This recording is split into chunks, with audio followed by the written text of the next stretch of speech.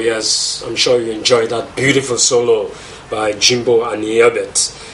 Guitarist and vocalist George Benson is recording a new album he calls a tribute to Nat King Cole. It features the songs of Nat King Cole performed with an amazing 42-piece orchestra. According to the scat singer, a portion of all proceeds of the special offerings in the recording will be donated to the victims of Hurricane Sandy.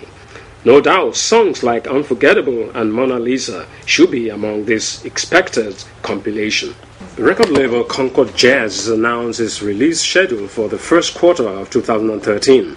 New titles will be released from Hiromi, Pete Escovedo, Terry Lynn Carrington, El Clue, Patricia Barber. Amongst others, Terry Lynn's album, Melody Jungle, Provocative in Blue, will be released on February 5. El Clue's album, TBD, is due for March 5th. Hiromi's latest album, Move, will be out same day with that of El Clue on the 5th of March. Nominations for the 55th Annual Grammy Awards have been announced.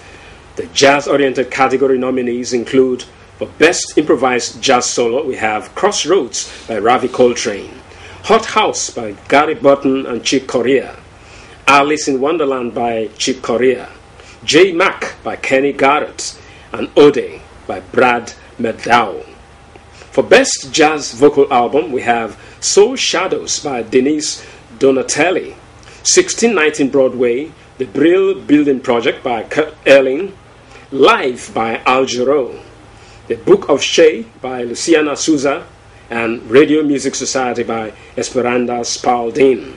For Best Latin Jazz Album, we have Flamenco Sketches by Chano Dominguez, Eurythmo by Claire Fisher Big Band, Multi-Best by Bobby Sanabria Big Band, Duos 3 by Luciana Souza, and New Cuban Express by Manuel Valera New Cuban Express.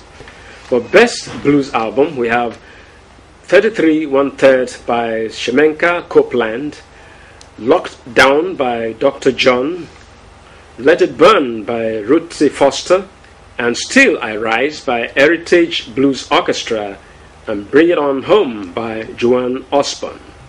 The winners will be announced at the awards show in Los Angeles, California on February the 10th.